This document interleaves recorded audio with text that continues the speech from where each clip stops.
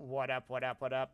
All right, guys, I'm gonna make another video here on Vroom, ticker VRM. My last one on Vroom got way more views than I've ever gotten before. So if you guys are watching this for a second time, maybe leave a like or perhaps subscribe to it.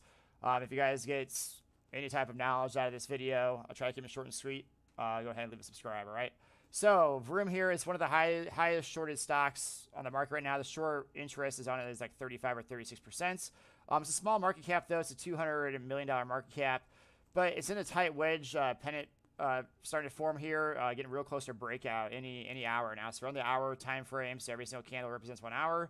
So basically, since the earnings report here on May 10th, it's just been consolidating for just about a month now. We're getting really close to breakouts. Breakout move on the upside. We're gonna get shorts cover their butts. Lots of shorts could cover it. We could easily get a move up here real fast to the 330 area, somewhere in here, probably even 220 to 330.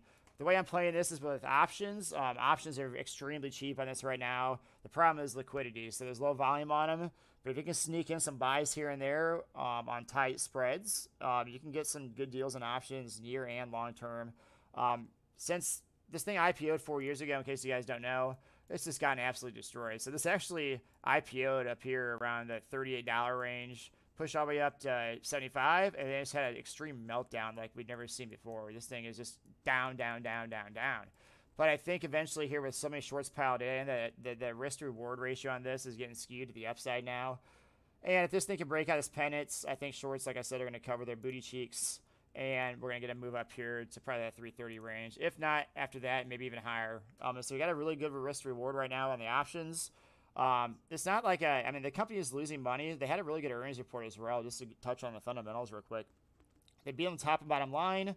And just if you just look at the financials here, let's go to the quarterly, and just I mean they're growing their assets, they're growing their revenue, but they're burning cash and losing money. What I do like as well is that they're not diluting the shareholders like crazy. I mean, 130 million shares and up to 137 about 2 years later, but the last couple of quarters has basically been the same.